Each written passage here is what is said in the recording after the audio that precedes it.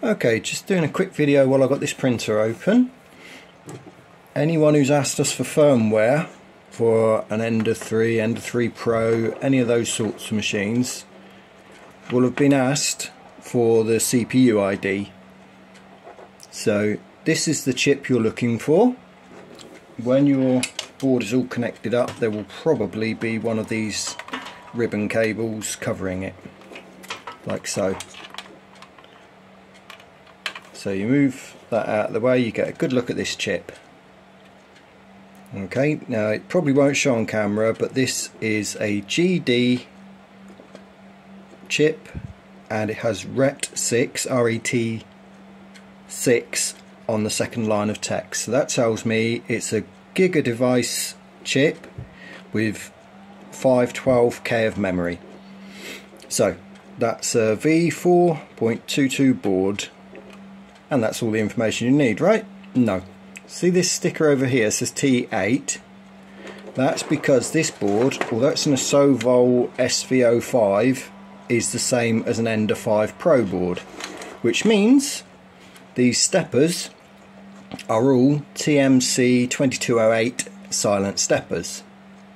So we need this information as well. Creality have helpfully told me in a live chat that what you see on this SD card shield is meaningless, but every other resource we work from says that's your best way of guessing which type of steppers you have, and the only other option is to remove each and every heatsink, clean the paste off, and hope you can read the information on these chips. So fairly straightforward, but there's other changes. At some point in the revisions, this port here is your case fan. Originally it was always on, so the fan was always cooling your motherboard. Then at some point it changed so that it was paired with this fan, which is your parts cooling fan.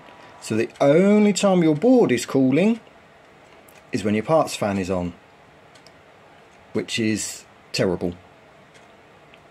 But that's the basics of the board you're working with if you've got this particular revision. And the reason we have to ask all of these questions is because here is another Creality v4.2.2 board.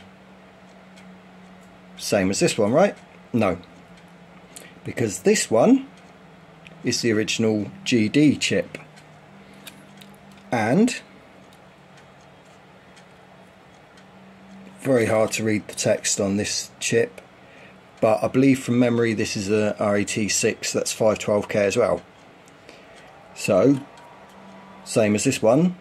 Nope, because these steppers aren't silent. So that's another revision has to be done in the firmware. And on the back is a sticker that says Ender 3 Pro GD. So that has to have a different version of firmware to account for the different steppers, because these are non-silent steppers. So two different versions, not too bad, right? Guess again. This looks the same, but this is from an Ender 3 Max.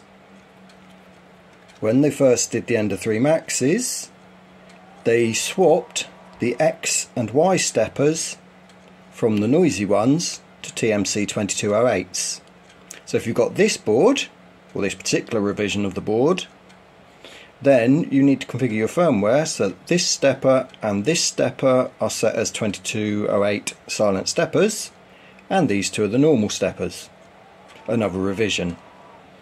This one is also an STM chip and is RET6, so that's another 512K.